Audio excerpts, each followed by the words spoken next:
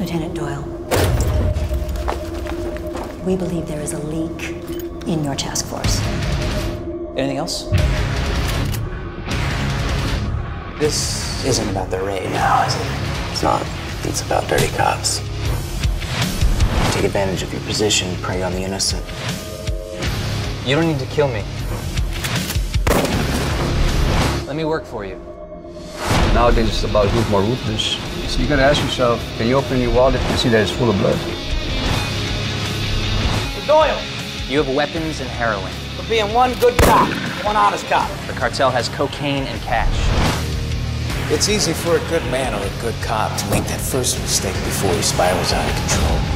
Soon after he's gone, there's usually nothing left before that early grave.